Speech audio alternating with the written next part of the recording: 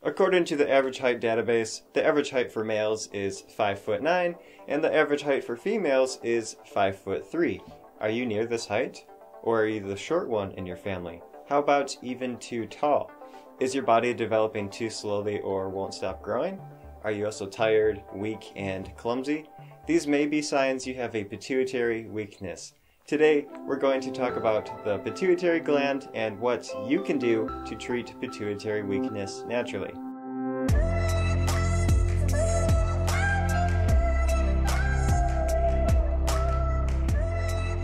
For the longest time, we thought genetics played the main role in our health, but that has drastically changed with epigenetics being brought to the mainstream. This brings up an interesting question. Could internal and external environments affect our height? I suspect yes. From what my mentors and I have observed, it appears different environments have a larger impact on our bodies than genetics. Admittedly, in some cases, genetics can be difficult to manage, even with epigenetics. Although, you wouldn't believe some of the extreme acidic and genetic illnesses that have been resolved through changing their environment. How many of you have seen short families and immediately assumed genetics was the main cause for their height? What if other factors were actually at play, such as these families living the same lifestyle, eating the same food, family stress, being exposed to the same bacteria, chemical pollutants, and other environmental factors? Or, simply put, following the same footsteps as each other. I'm suggesting that lifestyle has a larger impact on the growth and development or destruction of the human body than genetics. Poor nutrition, toxicity, weakened immune systems, and an imbalanced endocrine system from the environment can have a huge impact on the quality and size of our bodies. By changing your environment, you can change your whole body for optimal health. There are two main types of pituitary weaknesses. The first one is hypopituitarism. Hypopituitarism, also known as pituitary insufficiency, is a rare disorder when the pituitary gland doesn't produce enough of its hormones. There are way too many underdeveloped people to say that this condition is by any means rare. It's more common than you may think. Once you become aware of what pituitary weakness is, you will then begin to see it in yourself or in others around you. Just like I did when I learned about pituitary weakness. I thought to myself, oh my gosh, I can't stop seeing epigenetic disorders everywhere I go.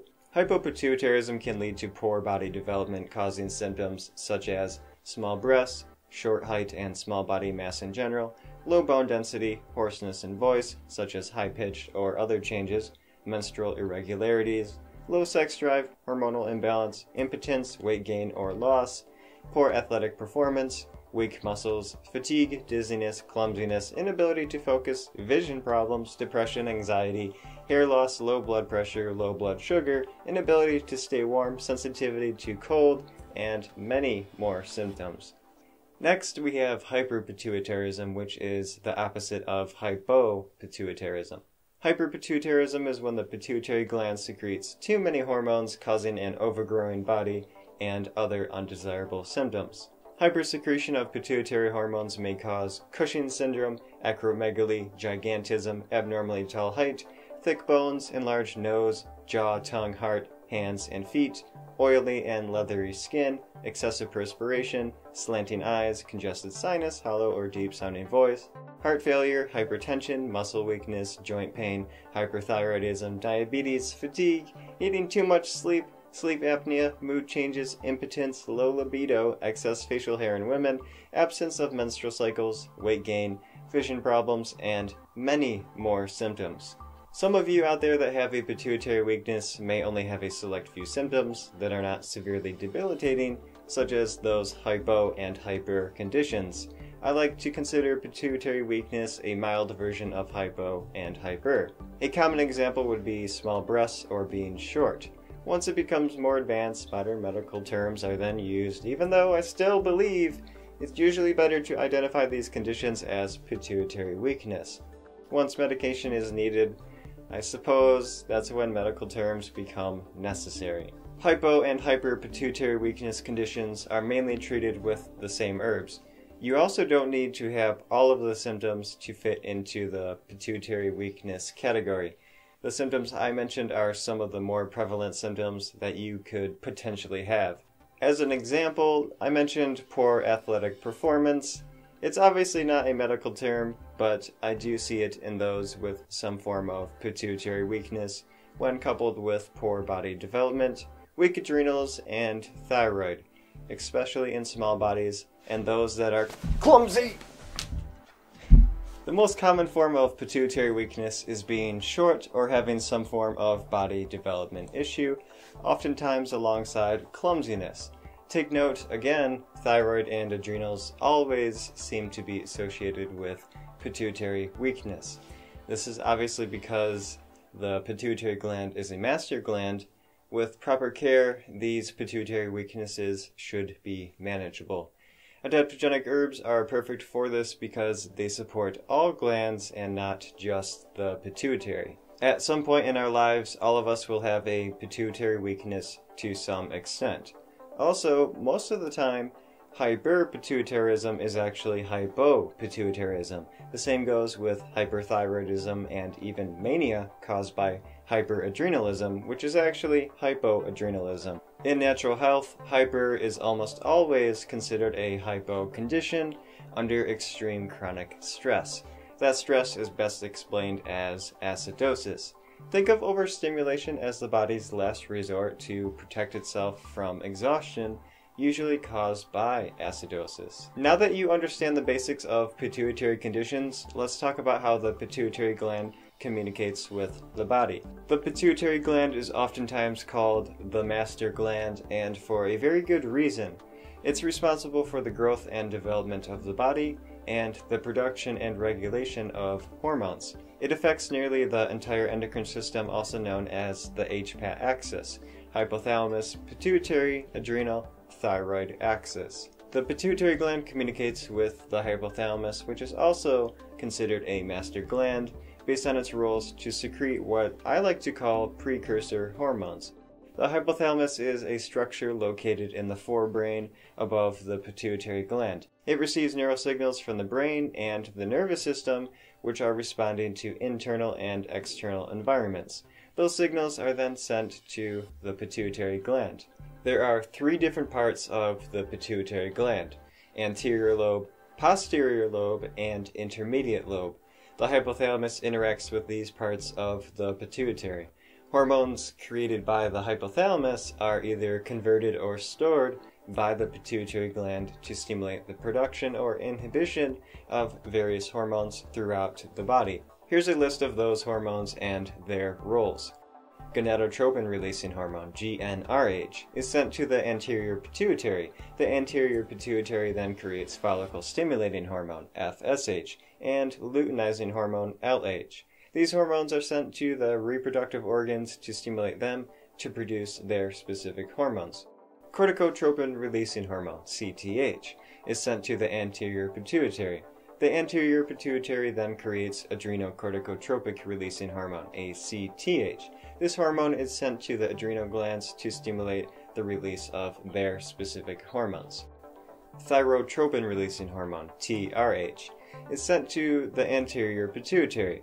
The anterior pituitary then creates thyroid-stimulating hormone, TSH. This hormone is sent to the thyroid gland to produce its specific hormones. Growth hormone-releasing hormone, GHRH, is sent to the anterior pituitary. The anterior pituitary then creates growth hormone, GH. This hormone is sent to stimulate the growth of the body and maintenance of bone, muscle mass, and fat distribution. Prolactin-releasing hormone, PRH, or prolactin-inhibiting hormone, PIH, also known as dopamine, is sent to the anterior pituitary. The anterior pituitary then regulates prolactin. PRH tells the anterior pituitary to produce prolactin, whereas PIH inhibits the production of prolactin. Prolactin is used to stimulate the production of milk after childbirth, reproduction in men and women, immune system regulation, metabolism, pancreatic development, and 300 more functions in the body. Antidiuretic hormone, ADH, is sent to the posterior pituitary where it's stored and released when needed. ADH stimulates the regulation of collecting ducts in the kidneys to retain water. This is very important in the regulation of blood pressure, glucose levels, salts in the blood, and maybe even kidney lymph filtration. Oxytocin, OT, is sent to the posterior pituitary where it's stored and released when needed. Oxytocin is needed for sleep cycles, social bonding, sexual reproduction, and during and after childbirth. Melanocyte-stimulating hormone, MSH, is produced in the anterior pituitary and the intermediate pituitary. MSH stimulates the production and release of melanin, which most of us know affects skin color. As you can tell, these hormones are extremely important for every aspect of the body. So important that hormone maintenance is the main part of my longevity protocol. Without a healthy HPAT axis, the endocrine system stress response of our internal and external environment will be impaired, ultimately affecting the structure of the body and much more. The tough part is that these hormones are directly affected by the environment, which is currently extremely toxic. We can consider the environment endocrine disruptors. This includes physical, mental, and chemical stress. That's why I use adaptogenic herbs in my protocol to help regulate the HPAT axis. Adaptogens give your body the ability to adapt to your environment. A well-regulated HPAT axis will in return help create an overall healthy regulating system for optimal wellness. That regulating system includes things such as the immune system, body structure, mental health, disease resistance, aging, and so forth. Don't worry about trying to memorize all of the hormones and their roles. All you need to remember is that these two master glands, hypothalamus and pituitary, are responsible for the production and regulation of the endocrine system. Try to familiarize yourself with the HPAT axis, as I will be mentioning it quite frequently in my videos. Hypothalamus, pituitary, adrenal, thyroid axis. Pituitary cases. Some of these pituitary cases are often seen as growth abnormalities in the body, such as scoliosis and other forms of misplaced body structure. This is usually managed by focusing on diet, pituitary, thyroid, adrenals, and chiropractic care. If lymph system is backed up in the neck, you will definitely see scoliosis. Body overgrowth symptoms can happen very slowly over time and go unnoticed to the point that it's too late to restore the parts of the body that have been overgrown. Adaptogens could have been used to prevent these such cases, but unfortunately, most people won't know they have an overgrowth slowly occurring due to lack of education. That's the reason why adaptogens should be used as a daily supplement. Adaptogens manage hormonal stress so these symptoms never occur, and if they do occur, they could potentially be less damaging. What's great about these herbs is that they help regulate all of the endocrine glands and not just the pituitary, assuming you've also eliminated other environmental stressors affecting your body. One of the most popular herbs for pituitary conditions is chaste tree berry, although the debate regarding it being an adaptogen is still going on. If you suspect a pituitary weakness, definitely try chaste berry. This herb is especially good for individuals with overly high libido, hence the name chaste, meaning not having any sexual nature or intention. It can also be used for low libido. Chaste berry has been shown to regulate hormonal changes in both men and women. If you'd like to learn more about chaste berry, then be sure to check out my video, The Health Benefits of Vitax Chaste Tree Berry. If herbs are not enough, you may want to try a pituitary glandular. I'm not going to explain it in depth because I believe glandulars should be taken under the supervision of a health practitioner that can monitor your hormone levels. Glandulars are very potent medicines that shouldn't be used without professional supervision. Diet and detox. If you decide to focus on a natural approach to support your pituitary, before trying any type of supplement, you need to remember how important diet and detox is.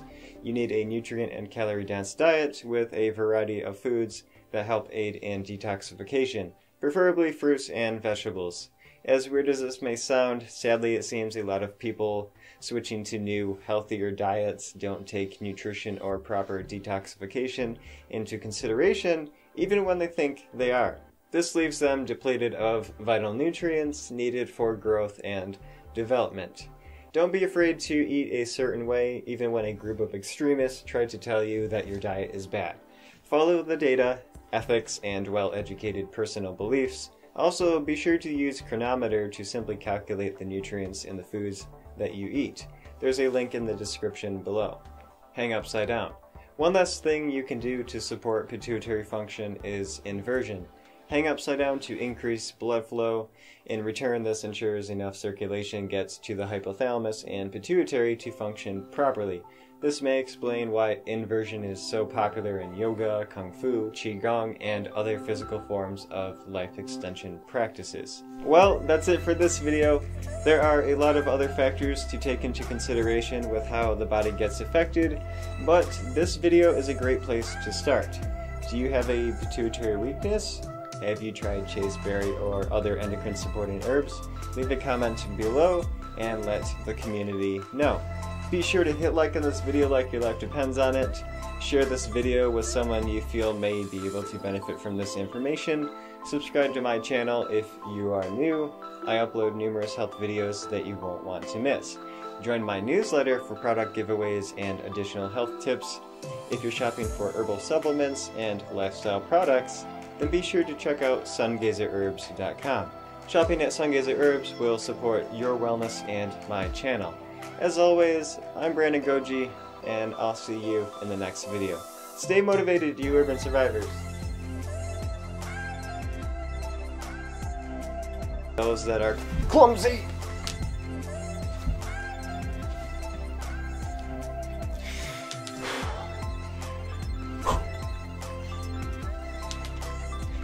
The most common form of pituitary weakness is